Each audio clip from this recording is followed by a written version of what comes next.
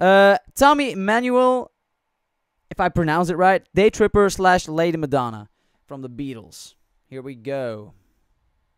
It's a guitar player, I assume.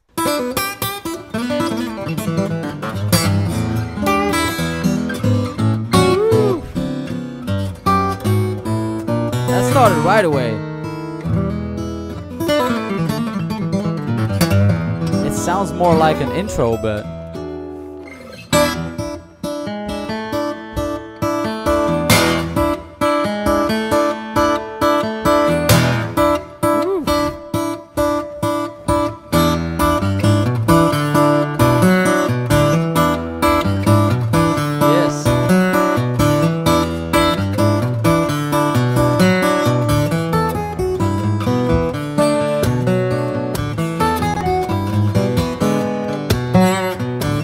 the slide taps on the guitar, on the strings actually, to give some kind of percussion effect on it.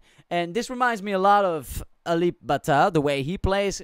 I mean, not really technique wise, but it's the only other first guitar player that I see making covers with like a voice included in this. I mean, the voice melody included in this and such, with some kind of percussion. So very interested in this. And I think he uses some like thumb picks.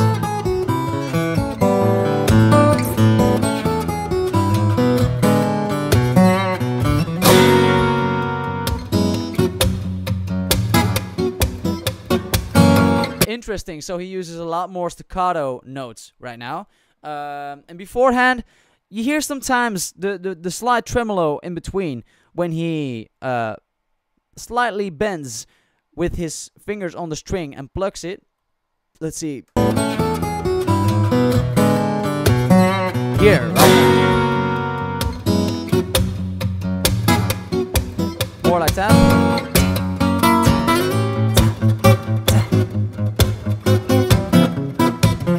Interesting chord.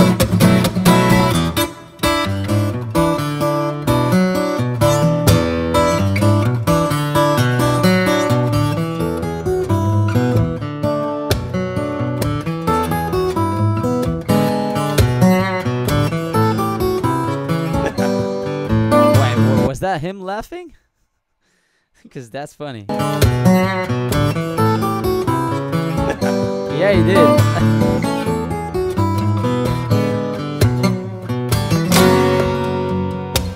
Did you hear when he strummed that chord, the strings for the chord? It was not, when you strum fast, it sounds like one chord. But the way he used it right here was slightly slower, which, in which you hear the separate strings just a bit more. So it sounds a little bit more like an arpeggio, which is like a broken chord, basically, but it's a very fast arpeggio. Right here, like that. He has it a couple of times as well here.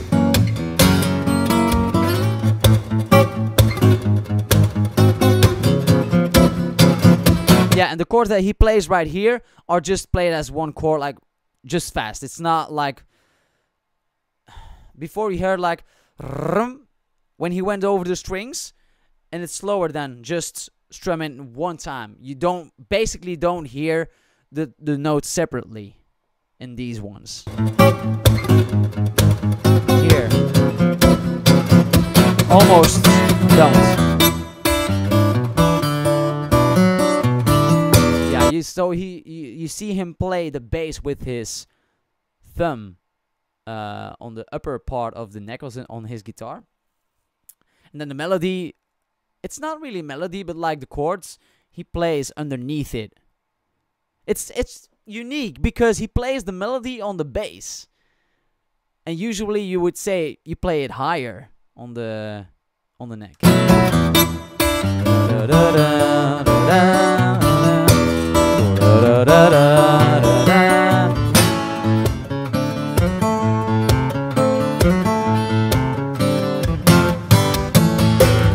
Woo! Did you see the slide tap on the front of his guitar there? Yes.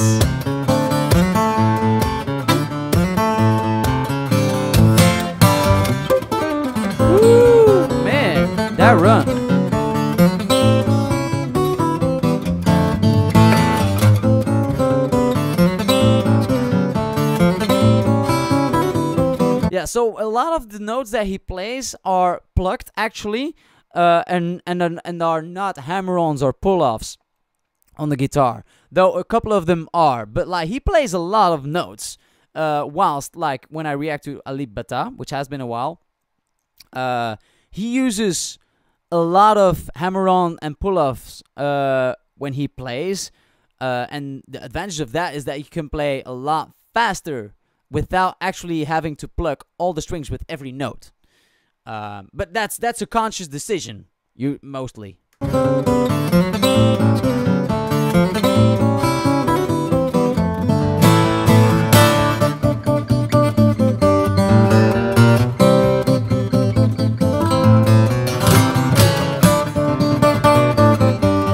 Fast-paced. That was an arpeggio again, like, woo! Oh, that was a very good example from for more like pull-off techniques. The way he did it there. But we saw the strumming like that as well. Again, the drum over the strings, like almost an arpeggio again, like this. And now, those were almost all pull-offs.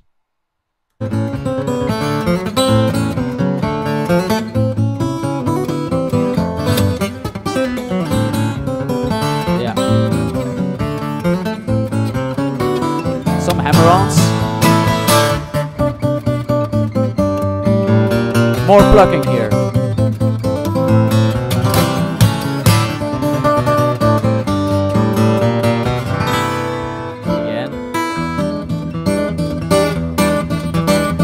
Interesting rhythm here.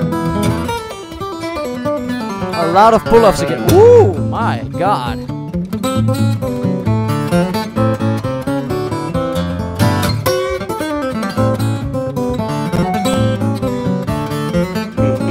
He feels it.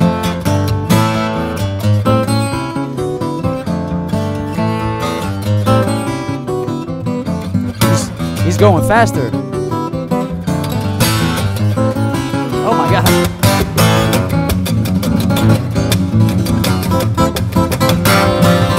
Woo! Oh my God. That's some fast strumming. That's not easy.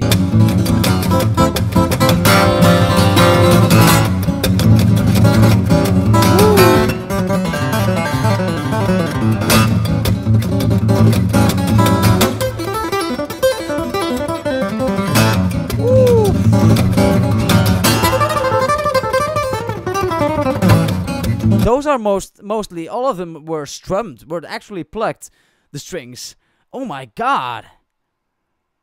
It seems kind of stressful.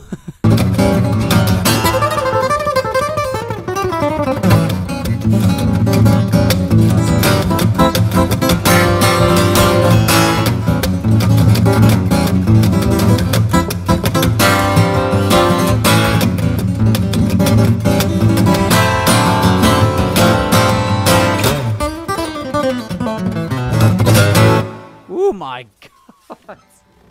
That was kind of crazy. That was kind of crazy. You see he's having fun with this too. He's feeling the vibe.